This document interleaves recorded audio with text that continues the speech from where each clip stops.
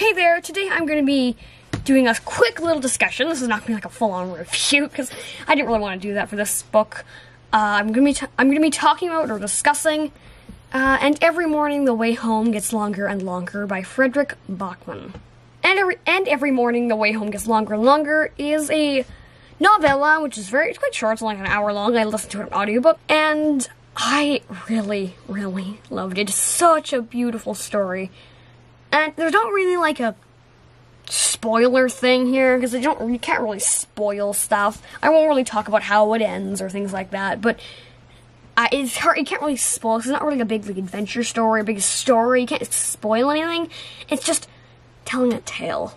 And so I wouldn't worry about spoilers too much.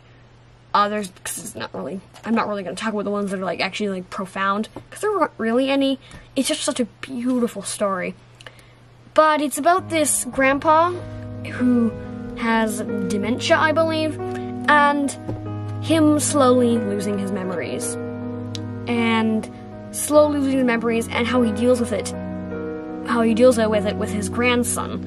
And there's all these scenes in the book where they're sitting in this square, in this town square, city square, and they're looking out, and they're looking out on this lake, and they see, and every day, or every time they're there, it's slowly deteriorating more, because this square is the grandpa's memories.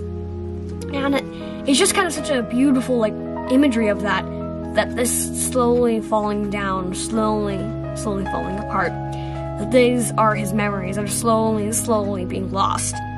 And yeah, it was just so beautifully written that it's just, oh goodness, yeah, it was just beautiful how they talk about this and how they had such a great relationship with each other, the grandpa and his son, his son, because it's the grandpa and his grandson, and how the grandpa misses his wife and all that. It's just such a beautiful story. He doesn't want to forget.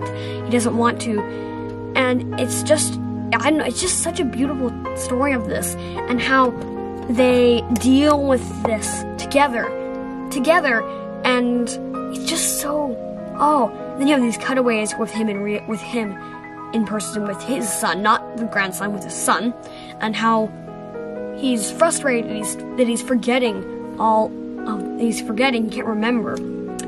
And this is just such an amazing depiction of it. It's such an amazing, beautiful story. It's a beautiful novella. I encourage you to read it. It's not that long, but it's so powerful. So powerful. One of the most beautiful books I've ever read, or novellas. It's beautiful. I loved it so much. So it was so cool if you read that. It's a really beautiful story. I think everyone should read it. It's so good. I just loved it so much. And there's so many good quotes in this book, and I wanted to make a list of all the amazing quotes that both the grandson and the boy, and all the little moments they had about how they're talking about school, and how they're talking about school and all that, how he's saying, writing answers and company. Oh, just so beautiful. It's so sad too. It's so sad.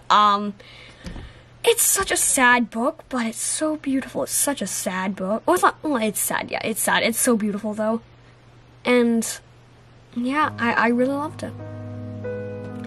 Anyways, thank you for watching this little really short discussion about this novella that I really enjoyed. Yeah, so check back weekly. I post at least once a week.